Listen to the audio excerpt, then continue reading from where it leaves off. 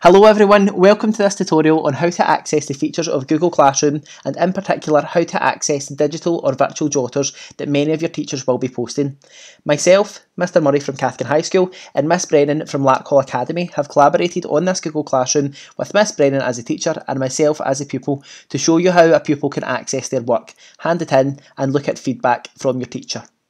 So what myself and Miss Brennan have done is we've set up a fictional S3 history Google Classroom where Miss Brennan is a teacher and I am the pupil. So first thing I'd like to do is on the Google Classroom, if you can see the three tabs at the top, the first one is called the stream. So this is kind of like your Facebook, your Instagram or your Twitter stream, or Twitter feed, sorry, where you can look at all the posts that have been posted in chronological order. The second tab is called Classwork. So down the left hand side you can see the different topics that your teacher has set up. So you can see Miss Brennan has set up a topic called Virtual Jotter, and that is where your virtual jotter is, and we'll get to that in a little second. And then the third tab is just the people who are in the Google Classroom. So a teacher would be able to see all the pupils that are in it, but as a pupil we can only see the teacher, and it also gives you the option to email your teacher at the side there.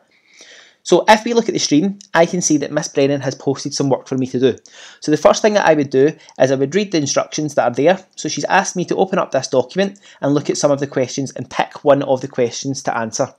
So if I click on that document, it opens up a Word document, and Miss Brennan has asked me to select one of the questions below and complete it in my digital jotter.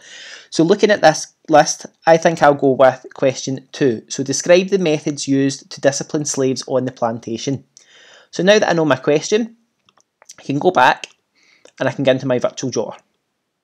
This virtual jotter has been posted as an assignment. So just now it says no due date, but your teachers can set it so that it will due on a certain date, and it will give you reminders when that is due. So to open it up, all I have to do is I have to click on this. This opens up your own document. This is your own digital jotter. The only people who can see it is yourself and your teacher. So in this instance, the only people who can see this is me, Mr Murray, who's the pupil, and Miss Brennan, who is the teacher. So the first thing that you want to do is you want to put down the date that you are writing this on. So today's date is the 21st of May. So I put down 21st May 2020, and I would put the title Atlantic Slave Trade Describe question.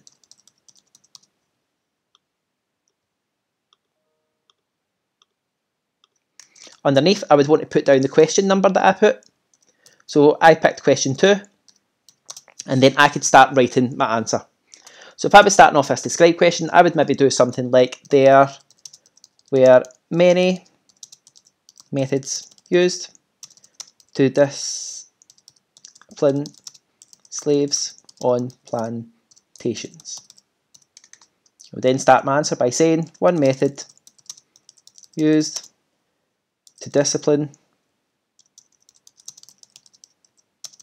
on the plantations was the whip, also known as the cat o' nine tails, used to make slaves work harder. I would then continue the rest of my answer down the side. It's always good to check your spelling and your punctuation to make sure it's okay. And then once I was finished, what I would do is I could click up the top that says turn it in. When I click that, what that then does is that sends that work to my teacher. I would click hand in just to confirm. And then Miss Brennan would get an email just telling her that I have handed it in, and then she could mark it.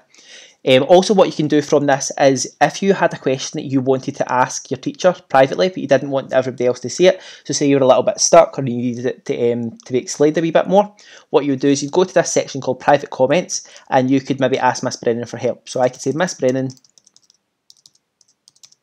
I don't know where to find this information. Hit send, and then Miss Brennan would get a message saying that you have said that and she could reply to it. As you can see, Miss Brennan has got back to me very quickly with a reply saying there is a Word document with questions attached to the announcement before this. Hopefully this helps. Hopefully this has shown you all the ways that you can access Google Classroom, and especially with your virtual jotter.